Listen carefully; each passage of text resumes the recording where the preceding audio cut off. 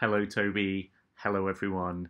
I'm Jon Turner and I am an artist and illustrator based in Manchester. The story that I've chosen for you this week is one that's very dear to my heart. It is Battlefield.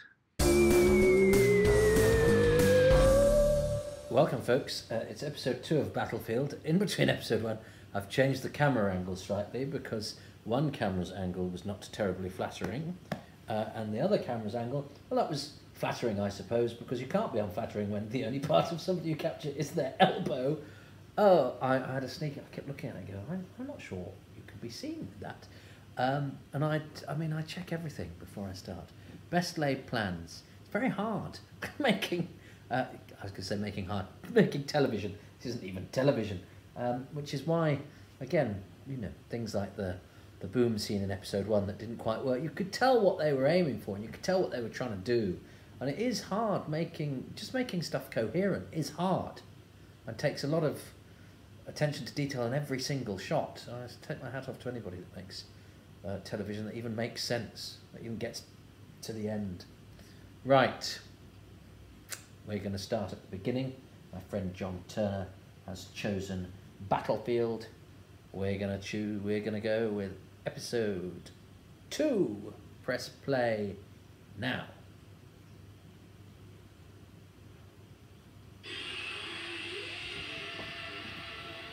I don't know how many times I press play now. I've got my pen and paper because I didn't write down anything last time. Because I'm so addled, unlike the fresh-faced 15-year-old who watched this when it first went out, oh, there's a lot of water under the bridge. I do like the TARDIS in the bubble. This was the most sophisticated thing ever when I was a kid, this TARDIS sequence when it first began, but maybe talk about that when we do Time and the Rani. Oh, there'll be a lot to talk about when we talk about Time and the Rani. Battlefield, Ben Aronovich, of course, had written Remembrance of the Daleks, which everyone had loved. I love Marcus Gilbert. He totally nails it. He's got that real convincing night acting thing going on, which takes a certain quality of actor, and he's got it. And as I say, he was in the he did. Shortly after this, he did Riders, which was a sort of, with Michael Praed from Robin of Sherwood, a kind of, it was a Ginny Cooper thing, wasn't it? You know, bottoms and posh people shagging, basically. Christopher Bowen had done a bottom thing prior to this, so this is sandwiched between two handsome men's bottoms in terms of their TV career. But as I say, Marcus Gilbert was then around because he was in the third Army of Darkness, the third Evil Dead film, playing I Saw a Knight, and then he was in the Gold Blend advert. He was the sort of the second generation of Anthony Head. So you know, I love the fact that because I didn't know Marcus Gilbert at all prior to this, and I don't think he was mentioned in the publicity material all that much, which is a shame because he's great. He's got that slightly sort of bite, that whispered you know, he's chivalric, but he's got that, he's a fighter as well, but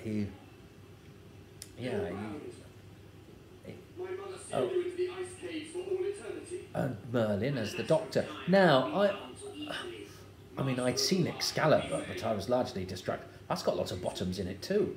It's a very bottomly podcast. I do like the way Sylvester McCoy says that. I don't know if it's the effect he's going for, but more Anslin's there going, remember Baden and his mighty arts. He's being very serious about it, and then the Doctor says it as if he's saying, yeah, and I've got a nice Hoover. He's sort of but he does it in a sort of doctorish way, which it sort of undermines all the. All this sort of medieval posturing, the way he sort of talks about mighty arts as if they're just his thing he's got in his bag.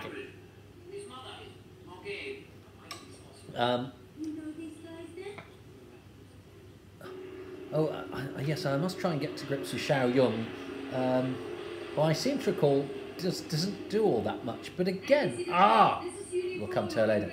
I love Flight Lieutenant Lavelle. I had the privilege of interviewing Dorothée, who sadly died a couple of years ago. I was really shocked by that. She was a very stunning woman, and of course you don't really see. You do see her long hair when she in the next episode, but yeah, she was. This is so woke, which as a good thing. I'm a bit curmudgeonly about some things from the modern era, so I don't know if I would be counted as woke by some. I just want everybody to be happy, but and it's interesting, and actually you don't know. It's only when you look back and think, did we think that? Did those things that progress is all about doing things that seem heretical, and I think even now. Well, in fact, I talked about it when I did Turn Left. The idea of a female black officer was enough to get people, calling it all sorts of names after the sun. Well, this is, 20 years prior to that, so should be applauded. And I like the look of these scenes with the light and the crystal balls and all of that sort of nighty stuff is good. I seem to recall his laughs aren't in sync later on, which spoils it, which is a shame, because he looks great, Christopher Bowen, with the long sort of greasy hair is the wrong word, wet hair and the stubble, and he looks, it's a great look, all of that. I do like the fact that these two have had a big old fight.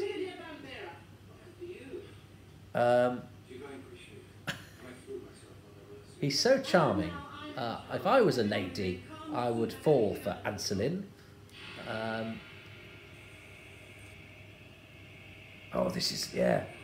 This is a good scene with, and the lights go down. I love all of this stuff. I mean, it's just, it's not plot or anything. It's just to get you all excited, and you wonder. Well, I was going to say you wonder where the light's from. No, you don't. It's from the lightning. That's fine.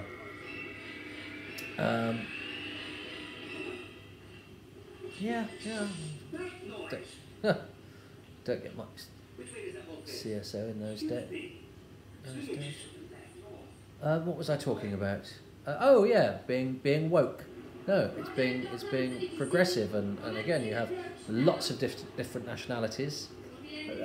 Some of it might be lip service or nods to progressiveness, but that's right. Sometimes a nod is better than no acknowledgement at all. That was a great shot of Lavelle in the Brigadier and him asleep and her being amused. There's a lot of lovely interplay between the two of them that is, I think, above and beyond the call of duty for what they have to contribute to the story. I love all of this, and I like this piece of music. I love this lighting. But poor old Christopher. Say to any actor, just stand there and the Brigadier's eyes open here, don't they? Yeah, that's great. This is all great, and it's dark and it's nighttime. Nighttime is not in Doctor Who as often as we think it should be. Oh, night has fallen here. Don't they have that? Yeah. Poor Christopher Bowen. What? Why are you laughing? And you bet he's going, please, can I stop now? No, need a bit more. Just got to do a quick pan in onto you. What am I laughing at? You're bad. You're a baddie who's happy. Oh, God, all right. Love you. Don't tell the kids to watch Doctor Who. I have to do a really stupid bit. I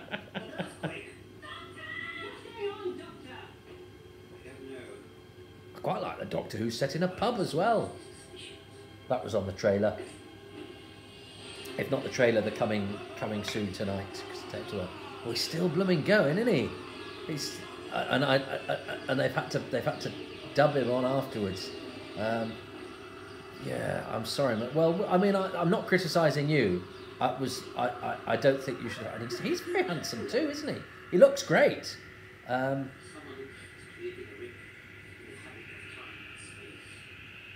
That's a brilliant shot, the Doctor going out of focus and Anselin with all his gravitas rising up behind him. I love that shot.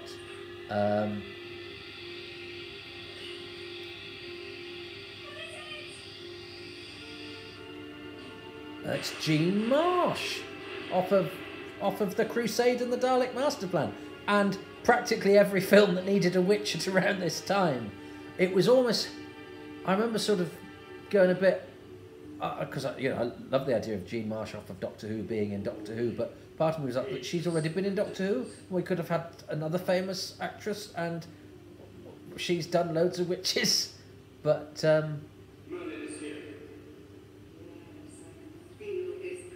And of course she'd been a companion, so it's a bit like... I mean, I don't really consider Sarah Kingdom a companion, to be honest. But don't write in. But I suppose it was like a regular coming back. But I remember being quite cross that she's higher than Nicholas Courtney in the credits, because he is a regular. He's second lead in season 8. So, and then, when one of the Doctors comes back, when Patrick Troughton comes back, he gets second billing before Nicola Bryant because he's the Doctor. So I figured somebody who's a former companion, but that's a great shot as well, the sun rising up. And that scream at the end as the lights go down, that's all really nice stuff. Although, the cold light of day on videotape is not... That would be so much more atmospheric on film, wouldn't it? The sort of the dawn, the dawn. I do like the Doctor tidying up the garden. Oh, and I like the way that these two wake up alert, yes. Anselin and Bambera asleep, resting on each other.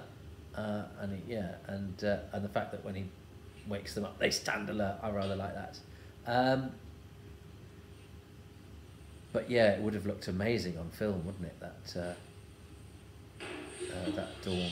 But yes, the Brigadier, I felt should have done. But a helicopter was big news. In fact, I remember one of the newspapers at the time going, they've thrown a lot of money at this, he's got a helicopter. Never occurred to me a helicopter would be an expensive thing.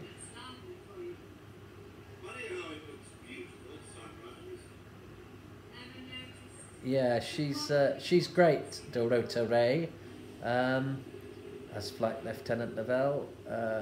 She's not really a helicopter pilot.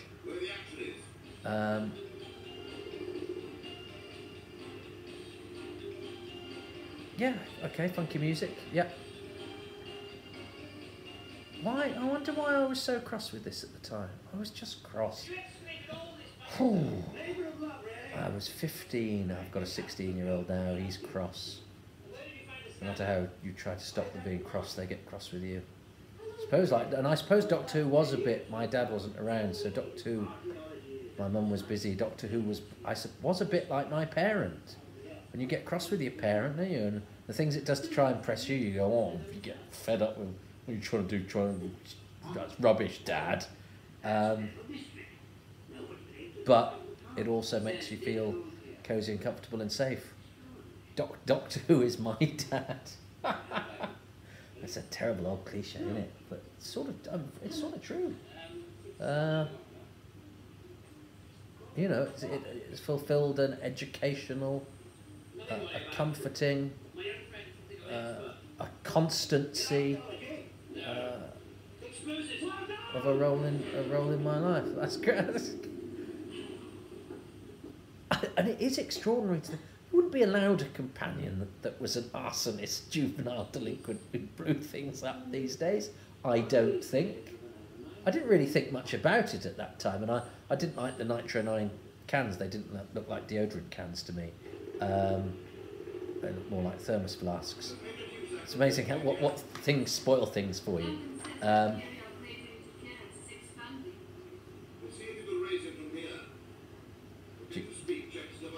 Great line. Only when I'm drunk, sir. I love these two. I want a series with Flight Lieutenant Lavelle and the Brigadier.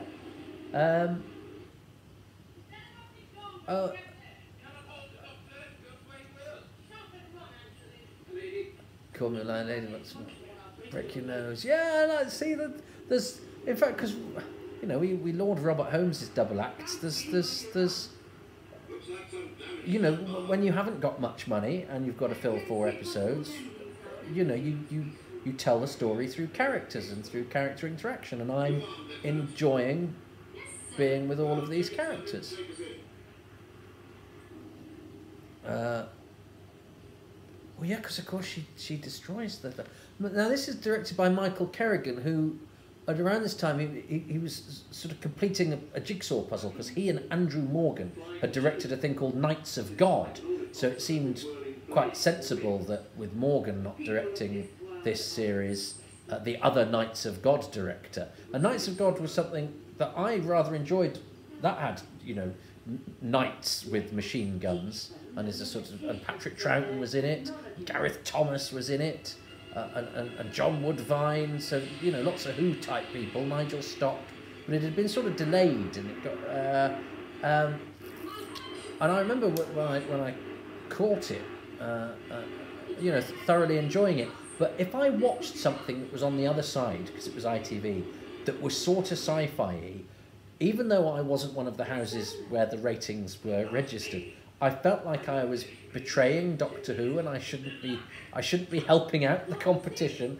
So and that stretched for so long. I mean, it took me ages to watch Buffy the Vampire Slayer, because I somehow didn't want to acknowledge that I might like that, because that would come at the expense of Doctor Who. It's like you can only like one thing. It's a peculiar. Well, being a Doctor Who fan's quite peculiar. Yes, okay, but that sort of loyalty that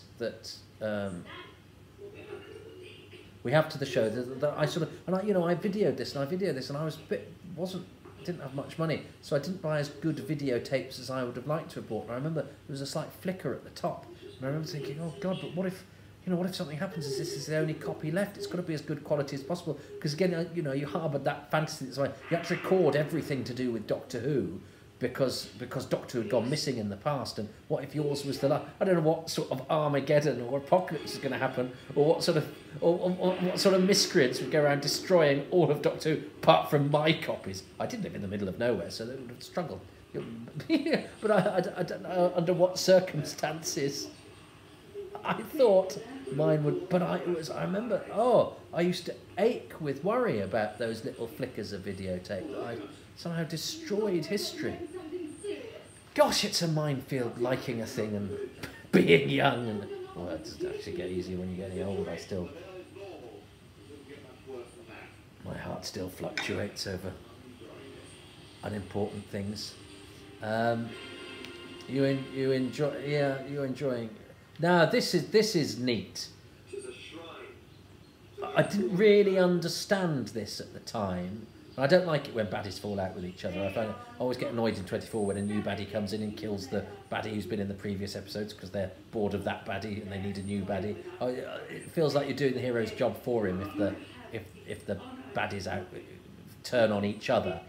But this is really interesting because they're mother and son. As I say, I didn't quite understand this when I was younger, and it seems so obvious now. That's a great shot, but yeah, the idea that he's desecrated the war dead and that they're on in a civilized place, and then you have to acknowledge that gives nice depth, and it ties in with that chivalry thing. And this is rather fun that she goes, oh, all right, mate, yeah, you're one of my lot. We're not having a fight now. But Battle Queen of the Sraks, yeah. It's quite an introduction. I have to admit, I wasn't wild about Gene Marsh's performance at the time. I like the fact he does lecture them in archaeology.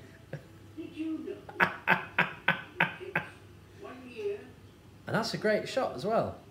So it's actually, I remember not liking Gene Marsh particularly, finding her a bit arch-witchy, and not being wild about Michael Kerrigan's direction. But I'm certainly liking the way he's composed some of his shots, and again the pace that he gives to it.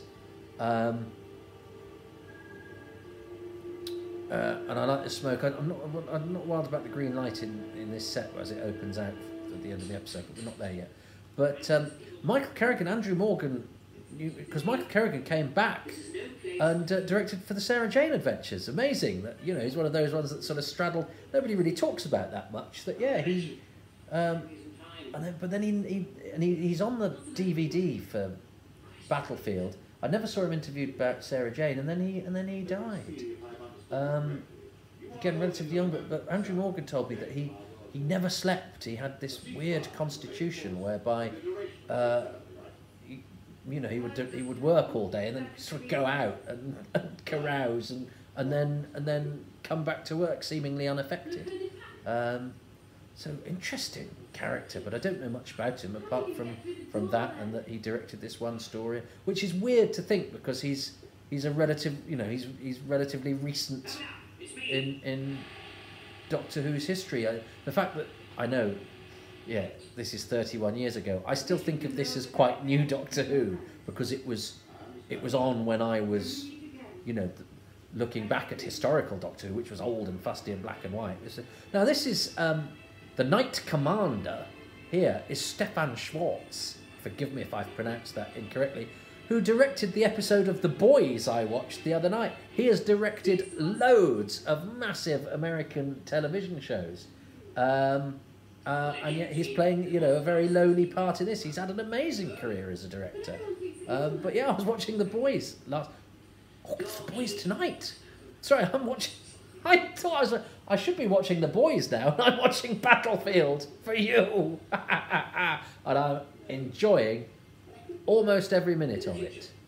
I think you'd cut to the chase a bit more now. I think you'd be in there, but these two have such a great rapport that it's very nice. But I'm commandeering. Yeah, I love these commandeers of 2CV. That hadn't occurred to me at the time as being anything. I just thought, it's a bit low budget. But actually, the fact that he commandeers a 2CV is glorious. That's the best car he could have commandeered. I don't think the model really works under the water. Storytelling's not always clear, but that's making videotape, largely videotape, studio-bound multi-camera. This set's actually pretty good. For some reason, at the time, I wasn't wild about it. I think I might just not have liked the green. I think maybe I sometimes think of green as a bit of a lazy colour with sci-fi.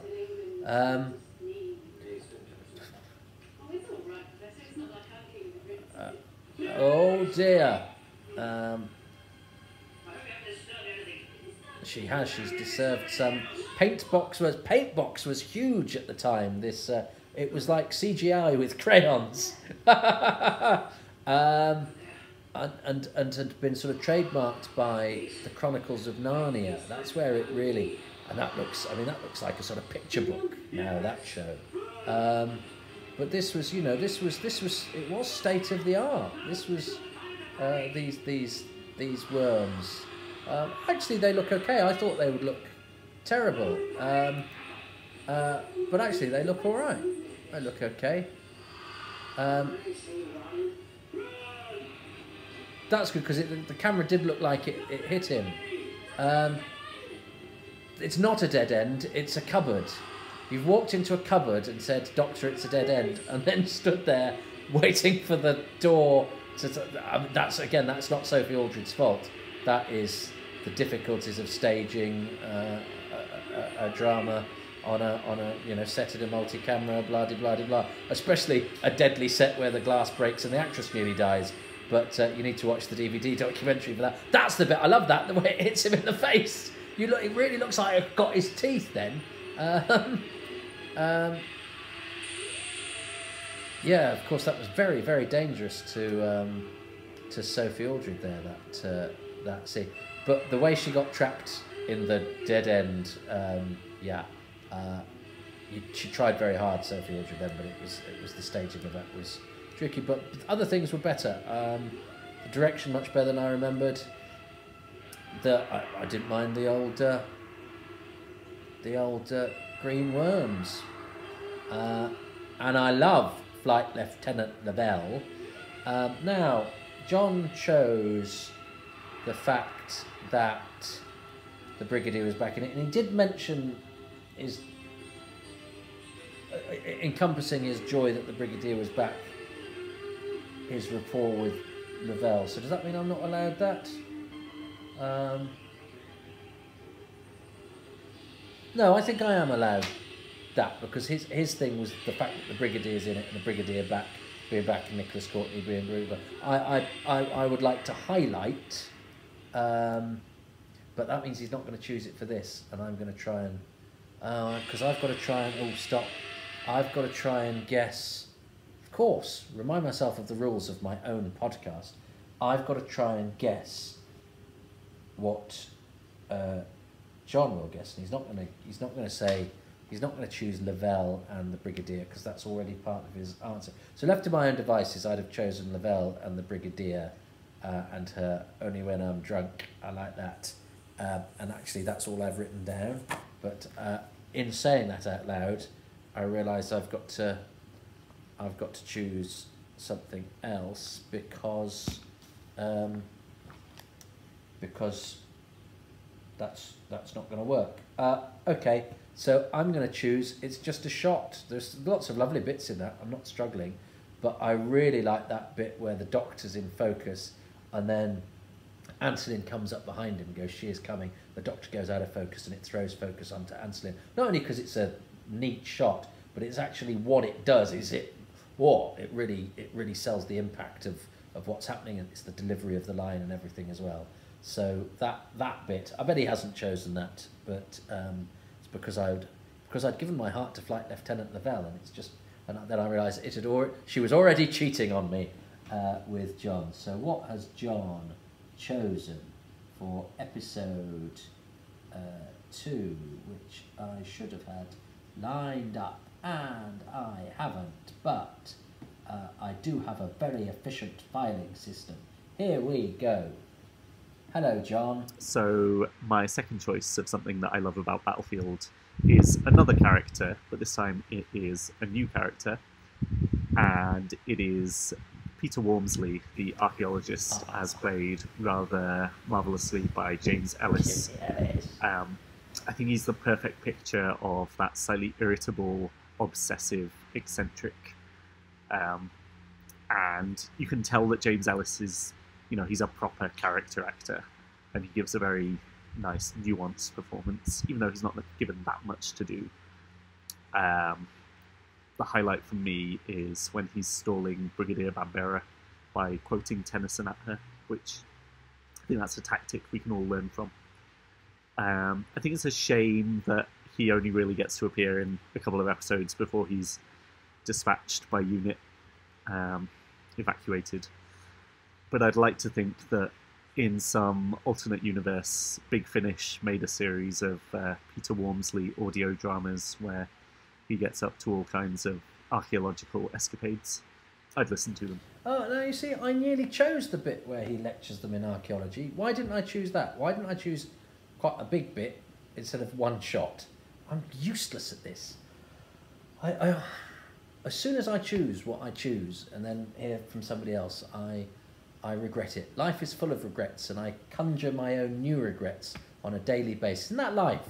Conjuring regrets. Which is why I'm trying to do a positive thing, and even that is causing me regrets. Oh well, it's not important, and I'm pleased that James Ellis got a mention, because he is lovely. He does do well. He was known to us because he did a series called One by One, which was about a zoo vet that he played an Irish zookeeper called Paddy Riley. But I remember when he was in that, my mum go, "Oh well, it's James Ellis," because he was in Z Cars for years and years and years as Bert Lynch.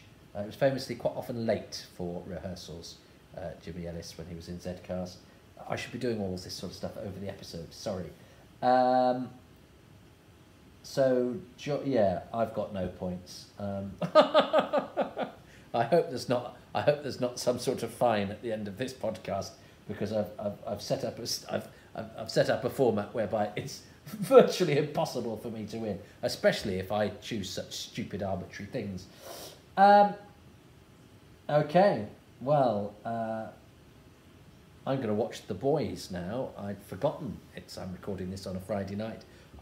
That might well be directed by the Knight Commander, who I've just seen in that, if he's directing this episode as well.